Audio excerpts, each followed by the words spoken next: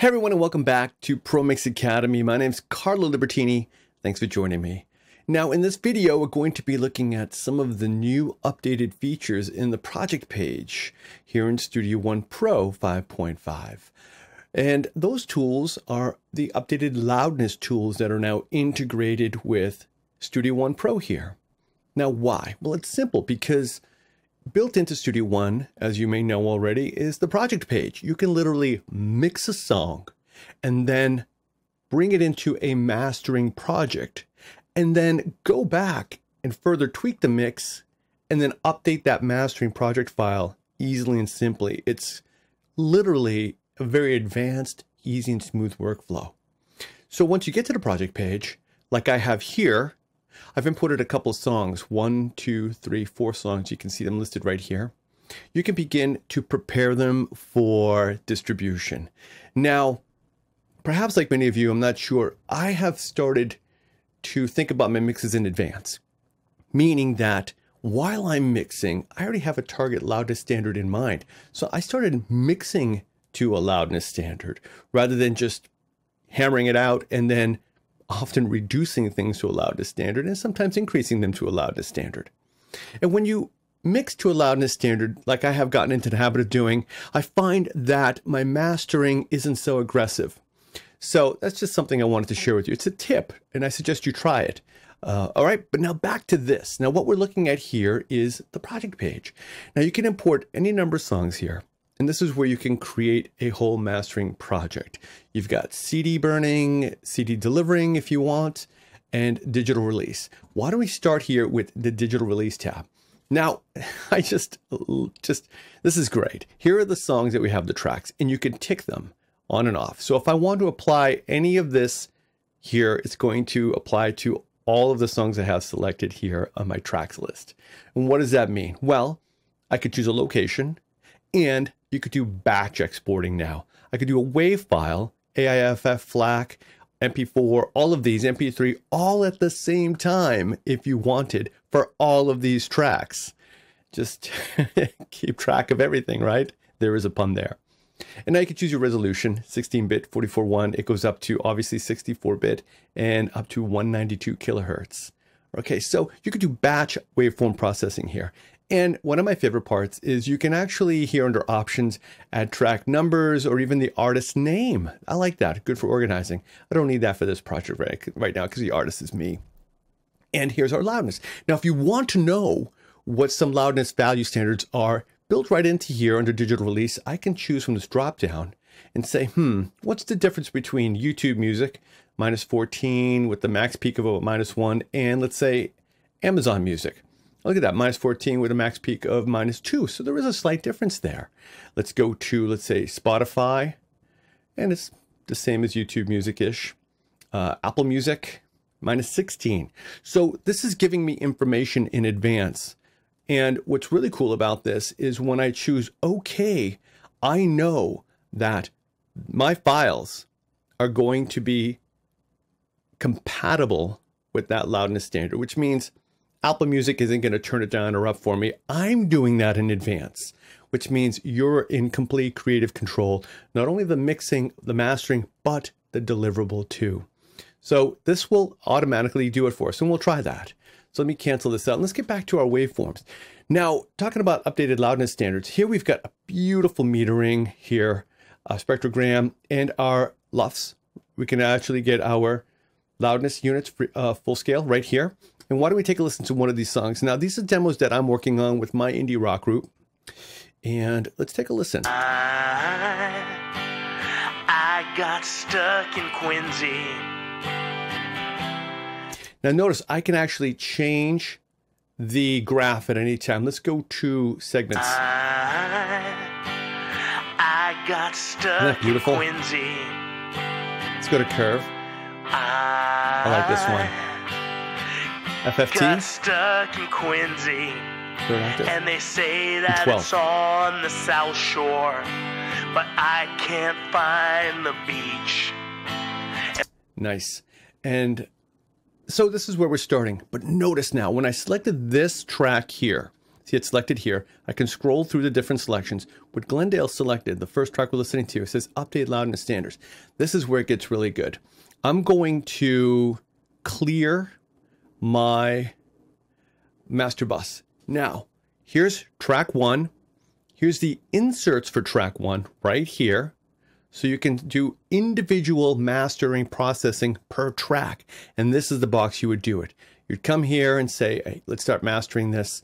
And let's say I want to do something, some vintage mastering. This is a template you could get started with. And then when I select track 2, look at that. Of course, I don't have any inserts on track 2, and so on and so on. So you can have a track by track individual mastering if you want it that way. And let me remove it there. Here is our master bus for all of the tracks. So if I was to apply something on the master here, and let's pick an easy one. I'll do smooth and clear. This is now going to affect all the tracks. So when I select them, you'll see that this mastering processing will be applied to all of them globally. So that's something to really keep in mind. So the inserts here, this box right here, would be individual. This area is globally. And you can also actually insert effects pre and post fader. Notice that there really isn't too much of a difference there, but this is good to have. For example, on our master, you could probably apply an extra limiter if you needed to. That's just an example. All right, now let's have a little bit of fun here. When I select this track, track 1, I'm going to choose update loudness. It's actually looking in as fast as this, it's going to give me my loudness information. But remember, I have mastering now here on the master bus, so it's going to account for that. So when I select this track, it's telling me now that pre-FX, I'm at about -19. In post, I'm about -16. So that's pretty good. Already well within ballpark for a deliverable, let's say for Amazon Music or YouTube. And you can get more and more detailed with that. And as you make changes, for example, let's take the mastering off of that. You'll see that it now in yellow says update loudness. Studio One Pro here is smart enough to know that, hey, something happened, you need to update the loudness. So with this track still selected, I'll choose update loudness. And previously you would have to play a track completely in real time to calculate the accurate loudness standard. But now, thanks to advancements here, like in Studio One Pro 5.5 here, we could do it as quickly as the blink of an eye. Now it's telling me that pre -19 and post -19. It should be the same, and it is. So I'm starting with this track at an average loudness of -19. Let's select the next track. Let's update the loudness for this one. This track is called Love How You Love Me. So it's giving me an average of -15 to get started with, -15.7. And the next one, Mad Love, which is track 3. Let's see, about -16.1.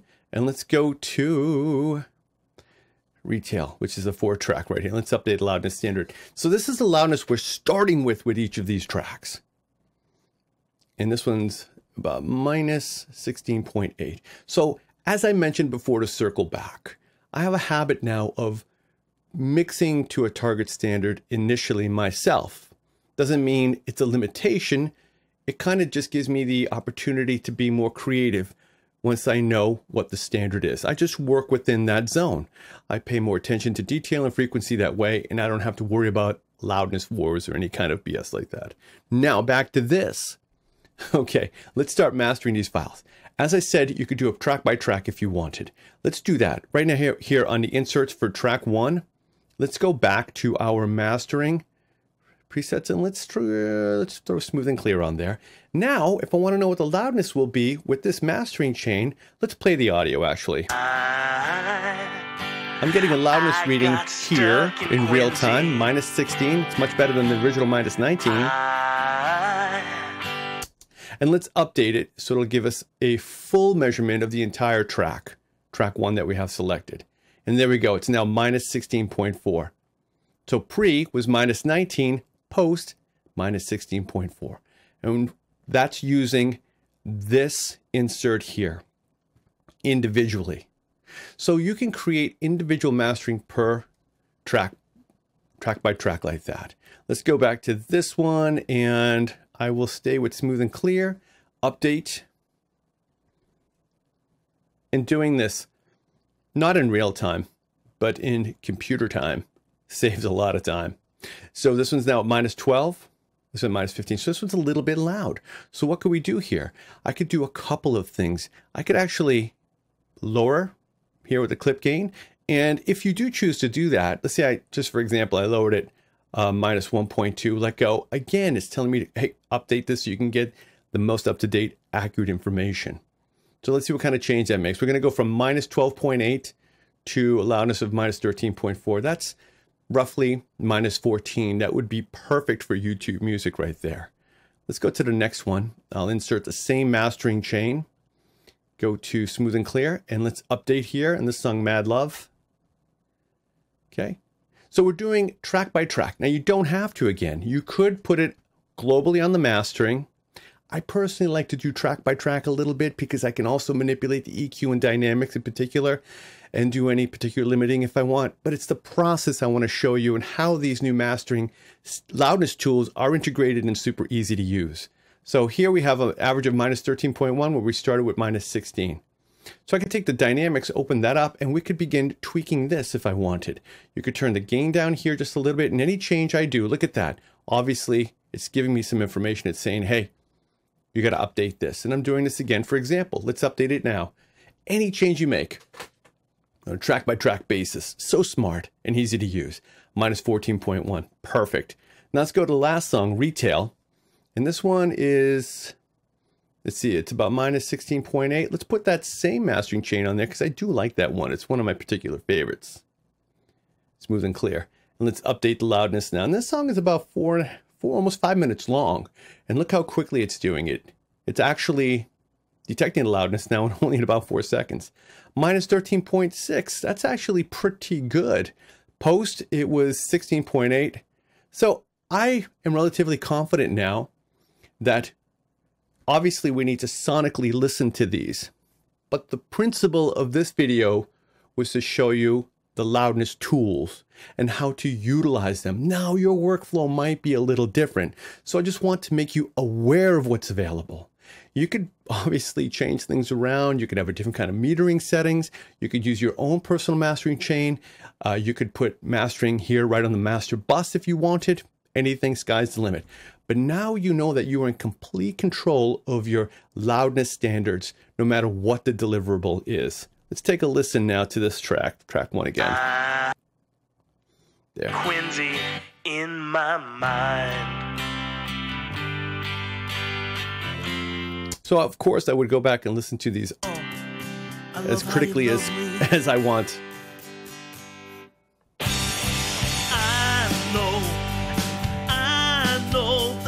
So again, you have a real-time meter right here, and you have the super fast loudness information on hand per track at any time. So you can see we're on track 4 named Retail. Here's Glendale, track 2, track 3, track 2, track 3, track 4. Okay, now if I wanted to now get these ready for digital release, come up to digital release. With all the tracks selected, I just want WAV files. I want them 16-bit 44.1. Let's say that was CD standard, of course. And I want them to go to YouTube Music, one of my favorites. I love YouTube Music. And choose OK. Now, as easily as that, Studio One Pro here is applying your unique mastering chain, whether it's globally on the master bus or independently on each individual track. And it's going to conform them to, now we got pretty close to that loudness standard already. And as I said before, I like to do that independently. So I'm in as much creative control as possible of my music and not letting YouTube's algorithm squash it down or turn it up for me. So when I feel like I'm in more creative control of that, it also teaches me, again, how to mix towards a loudness standard quite often. And again, I like to try to mix with a loudness standard somewhere between 14 and 17. Try it yourselves. And if you have any creative comments, please let us know at any time. So as soon as this is done, we'll jump right back into it. Okay, just a few seconds left. That did not take long, trust me. 2, 1, 0. So we just mastered 4 songs. And what else did we do? We prepared them for our target deliverables, which in this case was YouTube Music, but you could choose anything. Spotify, Tidal, Amazon Music, or just any kind of standards, or even make your own. So here's the 4 tracks, Glendale. And these are obviously WAV files that I rendered at 16-bit 44.1. So I feel confident now that if I upload these to YouTube Music, for example, they will be not only sounding great, but they won't be affected by their algorithms to turn them up or down, which is fine if that's what you want. But again, to circle back, I like to be in creative control as much as possible. And there you have it. There's some of the new Loudness tools that are available in Studio One Pro version here, 5.5. Now, I know we covered quite a bit, but I really wanted to show you more of the process and how you can jumpstart your own creativity and take control of your projects from beginning to the end completely. And as always, stay busy and stay creative, everyone. And thank you for watching. Hey everyone, and thank you for watching. I hope you learned a lot from this video. Leave your comments below. Like, share, and subscribe.